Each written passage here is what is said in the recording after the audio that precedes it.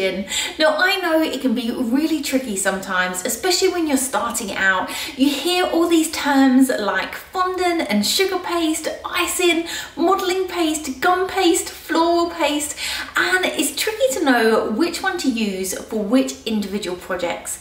So in this week's video tutorial, I'm going to be looking at the differences between all of these things and going through their different characteristics. This way we know which one to use for which cake project. So the first thing that I want to go through is fondant, and I have quite a few different examples of some different fondants here, but the first thing that I want to mention is its name. Now a lot of the time you may hear it referred to as fondant, but you may also hear people talk about sugar paste and also icing. Now fondant, sugar paste and icing are actually exactly the same thing, and they're all referring to this paste that you can roll out to cover your cakes. Now, one of the biggest characteristics of fondant is the fact that even though it can firm up slightly, it always remains soft, and this makes it the perfect covering for a cake. Now, sometimes I hear quite a lot that people either don't like the taste of fondant, or they've used fondant and they don't like how it drapes or works, or maybe it tears or you get elephant skin. Now, one piece of advice I would give is there are so many different companies out there making fondant, and each of these actually have slightly different characteristics depending on the brand. So if you've used a fondant maybe you don't like the taste of, then always try another one, as a different brand may taste completely different. Also, if you have a fondant that you've used that tears quite a lot, by changing to a different maker fondant, this can solve the problem straight away. So here I have a few different brands of fondant that we're going to take a look at. So the first two packs that I've got here are both by Renshaw. Now this is a company that I always use quite a lot. I really love the taste of their fondant. It's got quite a traditional sugary icing taste, which I love, and I also love how it goes on cakes. But here you can see there are two different packs, and these two different packs have a slightly different characteristics. So this first pack is just their ordinary covering paste, their traditional white fondant. But here we also have the sugar paste extra. So what does this mean? It's got slightly more elasticity than the regular fondant, which means you can roll it slightly thinner and you don't get as many tears. So here we can look at the different characteristics. This is the regular Renshaw and the Renshaw Extra. So if I stretch out the regular fondant, you can see that it breaks quite easily and doesn't have much stretch to it. But where we've got that extra fondant, when I stretch that out, we've got slightly more stretch before it rips off. This means with a fondant that has more elasticity to it, it's less inclined to rip as easily. Fondants that have different characteristics do actually taste slightly different to each other. The more softer fondants, the ones that rip a lot easier, are more of a traditional fondant that personally I grew up tasting on birthday cakes. So it's quite a sweet taste, and that fondant just melts in your mouth. Ones that have a little bit more elasticity to them do have a different texture when you eat them. They are a lot smoother and don't melt in your mouth as much. It's really hard to explain without you trying them, but if you do find that you're using fondant and you really don't like the taste of it, or your customers don't like the taste of it, then do try different fondants because they do taste slightly different.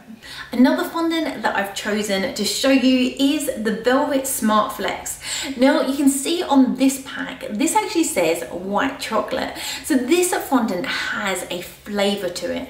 Now when you buy the normal Renshaw, you can see that it's quite squidgy when it's in the packet. So this makes it super easy to roll out. With something like the Velvet Smart Flex, this is actually quite a firm fondant. And one thing that you will find is the firmer the fondant in the packet, the more elasticity it usually has. And they just need to be warmed up slightly and just knead them in to soften them. If you do struggle to soften them, one thing that I always tend to do is just break them off small bits at a time, try and get them all together and pop them in the microwave on defrost for around 5 seconds. This just heats it up slightly so that you can really go in and knead that fondant before rolling it out. So now that is soft enough for me to work with, you can see that that Smart Flex is a super stretchy fondant. As I mentioned, the more elasticity you've got, you're less likely to get tears. But I have also found that the more traditional, softer fondants, I do find those sometimes a bit easier to smooth out with my smoothing paddles and my flexi smoothers. So when it comes to fondant, you just want to find one that you enjoy working with and that you like the characteristics of. Now, another thing is these are white fondants. So you have the option to buy white fondant. You might want to use it white, or you might want to colour it yourself. To colour fondant, you just want to use some edible food gel, add it in and just knead that colour through. By adding a food gel, these are super concentrated, so you only need a small amount of colour. You're also not adding any liquid to your fondant, so it stops it being super sticky. If you don't like colouring your own fondant or you don't have time, you can also buy all of the brands of fondant, usually in colours too. So to round up, fondant is used as a covering for your cakes. Now you can also use it for edible cake toppers or to make little models too. But the thing that you have to remember is fondant is created to stay soft. So if you create any cake toppers, they're not going to go super hard. Now, one of the great things about fondant is because it does remain soft, you can work with it for quite a long time before it starts to go hard. But if you're using it to create models, you may want to create models that go slightly firmer than just a basic fondant.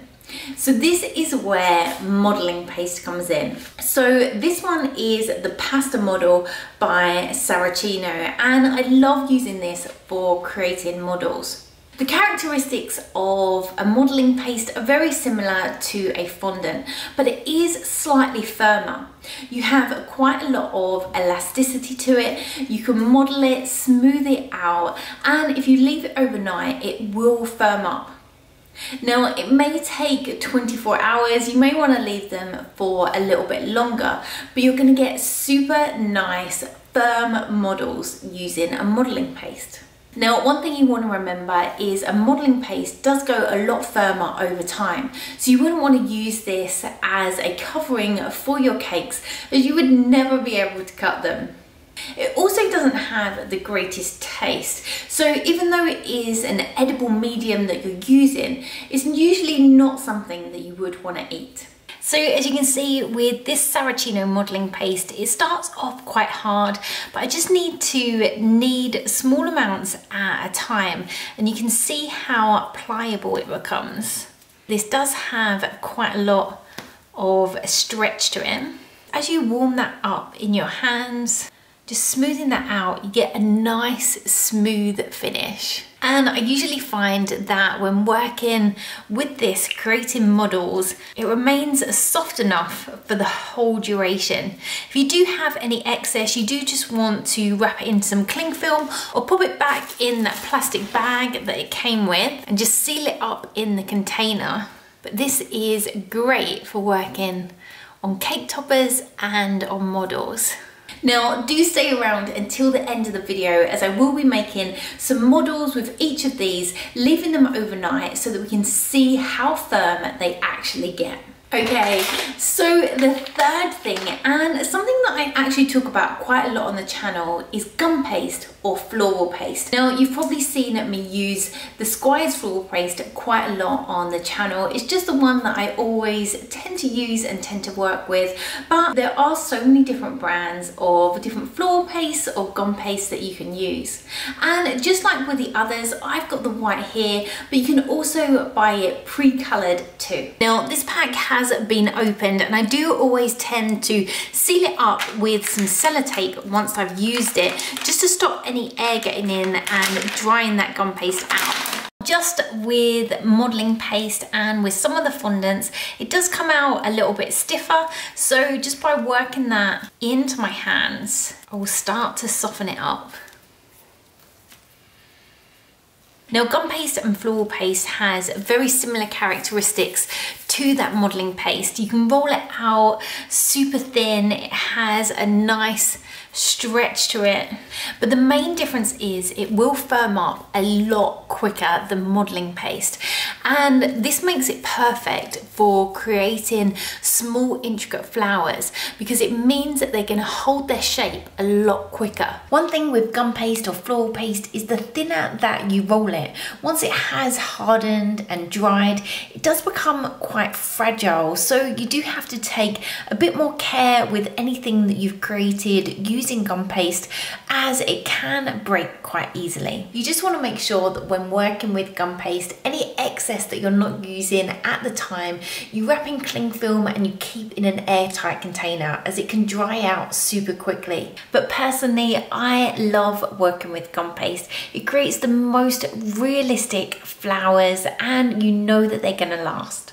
Now, you may have seen modelling videos or cake videos, and there is another product that is mentioned that you can add to these to slightly change its characteristics, and this is Tylo powder.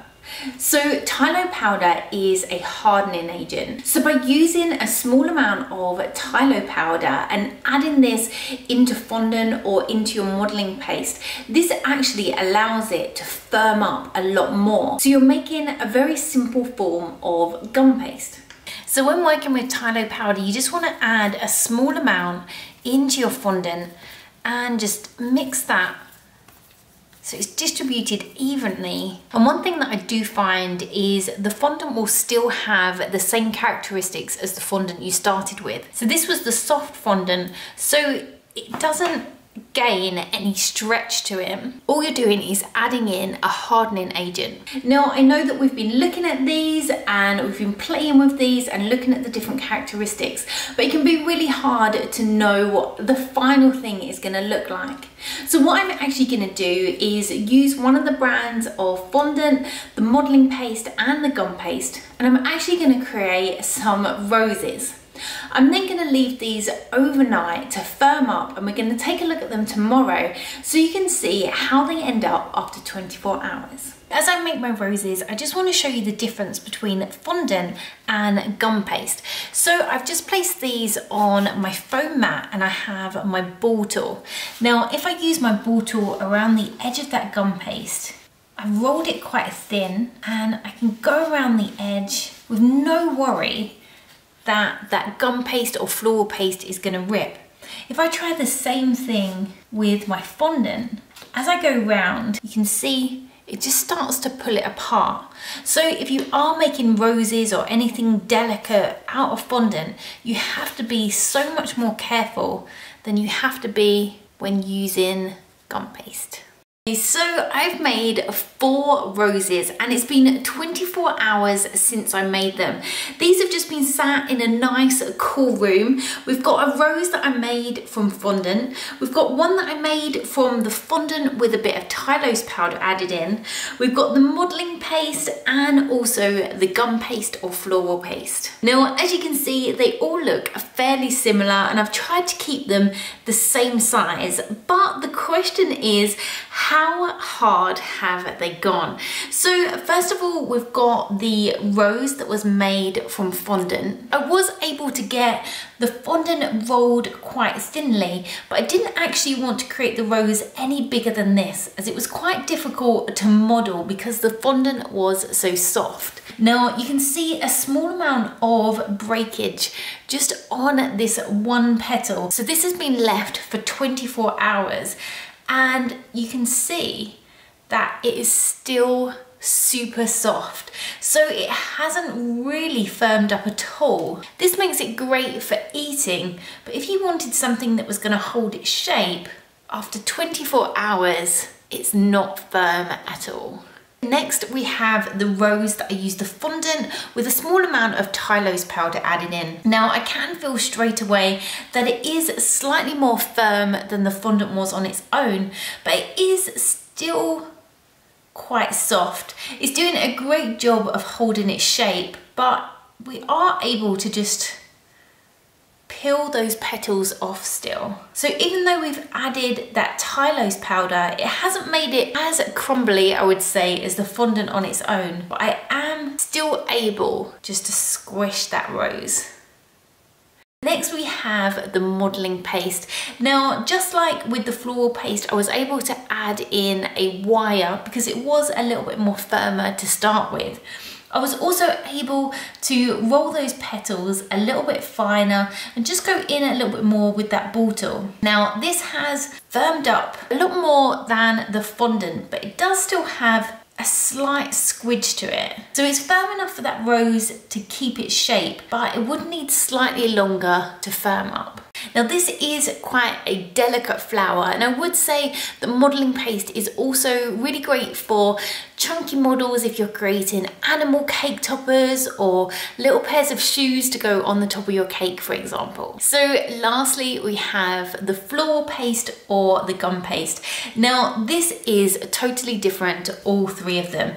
If you can hear me tap on that, it has gone completely solid. And this is why gum paste is really great for making flowers and those intricate toppers, as after just a few hours it was already firm to the touch. And you can see that none of those petals, if I push on them, can be pulled back. So you have these three products. You have fondant, which remains quite soft. You then have modelling paste, which you can use to create little models for your cakes. By using a modelling paste, you get a little bit more time, but it does firm up. You then have gum paste, and this is perfect for those intricate little details or flowers, and it dries completely solid. I really hope this video has helped explain the different characteristics and help you choose the correct one to use for your next cake project. Now, I will put links to all the products that I've shown in this video in the description below, so you can find them there. Plus, if you have enjoyed the video, don't forget to give it a like, and if you'd like to see more videos like this and you haven't already, then don't forget to subscribe to the Cakes by Nains YouTube channel. So until next time, bye!